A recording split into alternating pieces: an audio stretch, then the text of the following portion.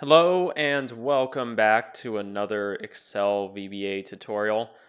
Well, technically this is any kind of VBA program, but in today's video we are going to see how we can create a macro and schedule that macro to run at a certain time. So this is going to be leveraging a couple different files. So we're going to have to learn how to write a Visual Basic script file. We're going to have to learn how to create a BAT file. We're going to have to also learn how to use the task scheduler inside of Windows.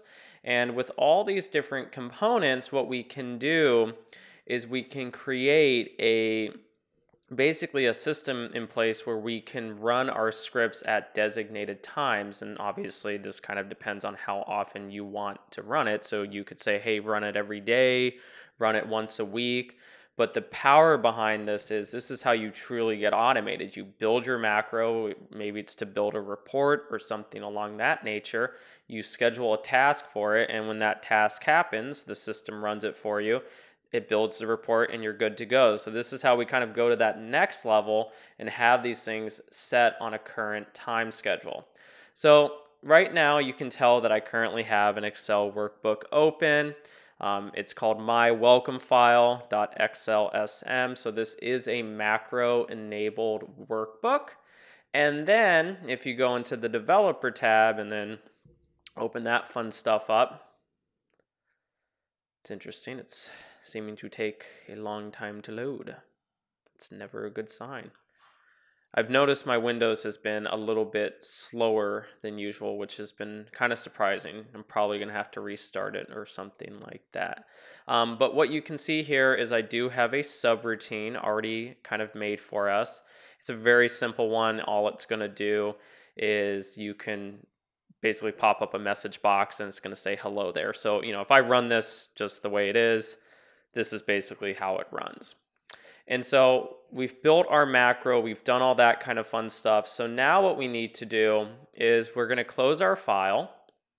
And then what we're going to do is we're going to go into your editor of choice. So you can use Visual Studios, you can use a Notepad, Visual Studio Code. I'm going to use Visual Studio Code to create a Visual Basic script file. And it's going to look very similar to a normal VBA script. However, you'll notice right away that I'm going to have to do everything in late binding. So unfortunately, a Visual Basic script, from at least my very limited knowledge of it, you can only do late binding, so there's no early binding. So the first thing that we're going to do is we're going to set a new variable. It's going to be called XLSX app, and then this will equal a create object function, and we're going to pass through the application or the object that we want to create. In this example, we want to do the Excel application. And then just for visual purposes, I am going to make sure that I can see my application. So I'm going to set the visible property equal to true. And once I've done that, I'm going to define a workbook that contains my macro that I'm going to open and then run the macro that is in that workbook. So I'm going to create one more variable. It's going to be called XLSX, and it's going to be workbook. And that's going to equal the XLSX app, the workbooks collection, and then we're going to call the open method, which will take a string that leads to our file. And as you can tell right here, this is the file that I want to get. So I'm just going to right-click Properties, go to Security, and then I am going to just copy that little path right there. Sometimes you have to be a little bit careful. Unfortunately, Windows has a bug right now. For whatever reason, if I was to copy this directly in the command line, there's this foreign character that is before the C symbol. So I don't know what that is. I don't know if there's ever going to be an update that fixes it. Just keep that in mind. Usually if I do it in Visual Studios, it's fine. It's only more if it's at the, command line level. Okay, so now that I've done that, I'm going to open my workbook. And then what I'm going to do next is I'm going to call my XLSX app. I'm going to call the run method, and then I'm going to run the macro that I want to basically run. So I'm going to say my hello message. At least I'm like 90% sure that's what it is. I have to double check. I completely forgot. That sounds awful. Hopefully it doesn't do that whole, oh, okay, perfect. Oh, my welcome message. I'm just going to copy it to be safe. That way there's no issues. So it's my welcome message. It's not my hello message. I'm going to close out my workbook again because I can't have it open once I run it. And so what I'm going to do from here is I am going to save this particular script. The first thing that you would want to do is right down here, if you look in the corner, it might be by default like a blank one, so it has auto detect and all that kind of fun stuff. If you actually scroll down to the bottom, you can select the different files that you want this to be. In this example, if I want to have things like IntelliSense and stuff like that, then I would just select Visual Basic. And then once I do that, all the syntax highlighting works, and then it will still be named untitled. But the minute I go to save as, this little dialog window pops up. By default, you're going to see it like this. You're going to see it with a .vb. It's not a .vb. It's not a Visual Basic file. It's a .visual basic script file. So you have to make sure you have that S at the end, or else it's not going to work the way that you were intending it to. So it's very important you save it as a .vbs file and not a .vb file. By default, you will see VB. So I'm going to save that. And then I already have a file there, so it's asking if I want to replace it, which I'm okay at this point. And then what I'm going to do, just for, again, visual purposes, I am going to run this. Where is it? So as I'm running it, you can clearly see it just opened up the workbook again, and it ran that macro. So we're pretty much halfway there. But we do have to do one extra thing. So I'm going to open up my notepad, and you can put this any kind of text editor again. What we have to do is, this is what we're going to be basically putting into the command line. So if I go to the command line, and I run it as an administrator just usually to be safe, if I was to take this file path, so this one, and I was to put it into the command line, it's just going to run the script again. So you can see it's running the script where it's opening the workbook and it's displaying the macro. So we're basically trying to imitate this behavior that you're seeing at the command line. You're going to look at this little notepad and you're going to say, that's all we have to do. That's literally everything. All we're going to do is we're just going to basically put in the script name. I sometimes like to put it around quotation marks. You don't technically have to. I think from what I was seeing, I just do it to be safe, especially if I have like one where I'm using an exe file that's going to be like running, like, for example, Python scripts. So I might have one that specifies the exe file for like the Python exe file, and then the other one would actually designate the Python script. But here it's just one script, so we should be good. And then I put pause at the end of it. And then from here, all you would do is you would go File, Save As. You're going to go right here, and all you're going to do is you're just going to change it to a .bat file, and you're going to just give it some kind of name like welcome script. You know, something simple, nothing super complicated. And so it will prompt you if there's a file that's already there, like in my example. And then you'll see this little guy right here. So this new little file pops up, and it's called welcome script. And so if I run this, it's basically bringing up the command line again, and it's running that script. So at this point, we pretty much have all the files we need. But what we're going to do next is we're going to create a task that will run this particular batch file. That's all we're going to be doing. So that's really simple to do. You're going to go into your search bar and you can do Task Scheduler. So that's the application that you want to look for. This little window pops up. And then from here, you can see all the different tasks that you currently have on your system. And so depending on how many applications you have, you could have a ton of different tasks that are potentially running. But what we need to do is we need to create a new task. And so if you go over here to the Actions pane, you go right here to Create Task, or you can do Create Basic Task. At this point, we just need to do a basic task, so we're just going to be running a file, so I just click that. And then from here, it does ask for a name. And so we'll just say, my welcome script. You can provide a description if you want. I don't need to in this point. And then it will ask you how often do you want to, when do you want this task to start? You can say daily, weekly, monthly, one time, when the computer starts, when I log on, or when a specific event is logged.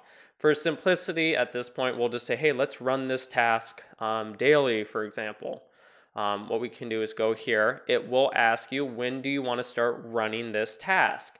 So it has the current day and the current time. So what I'm going to do is I'm going to put this a little bit further in time. So I'm going to put it at 6:17. I'll press next. It will start a program. I just paste that in, and I can do a bat file. Now, something we do have to do is I make sure to copy this part and put this in the start in option. And then we go to next. So it's just very important that you have the welcome script, and then you have the start in right here in that location. So that way it says, where am I starting in, and then which file should I be running. I'm actually going to set this a little bit later because I think I'm going to go past that time. We'll go to 18 to be safe. Okay, so next. That's still good. Next. There is one little thing that you have to change. So if you go over here and you say, hey, go to a task schedule library, if you go down, you can see my welcome script. I go to the properties. I go to settings, conditions, and then you want to turn this off so this way it will run if it's not plugged in. Otherwise, you can leave it on, but it will only run if it's plugged in. And so I think 6:18, so it might be running soon. So we'll just give it a little bit of a second, then I'll kind of recap kind of what all the parameters were again, because I know I was kind of rushing with this one, but I want to make sure that hopefully I don't drag out the video too long and then it's not running or something like that. And so ideally this will kind of make it quicker. At least that's the plan. Is it not running? Oh, there it goes. Okay, so it popped it up, and then from here it ran the script. So we created a task, we scheduled that task, and it ran the task at the designated time that we specified. And so we just close that out. It's very cool. And then I can close this out as well. Again, I do want to let people know kind of the things I was doing because I was kind of rushing right there. The properties. So again, this is where we can say the trigger. So we can edit the time under the triggers tab. We can just basically specify when we want it to run. Do we want it to recur once per day, or 4 times a day, all that kind of stuff. We can add just kind of different advanced settings. These are kind of intuitive once you start looking at it. And then at the top, you can say at log on, startup, all sorts of different information like that. So it's very specific on how you want to set it up. I'll just leave it the way it is. The action, so this was kind of the part that I was editing.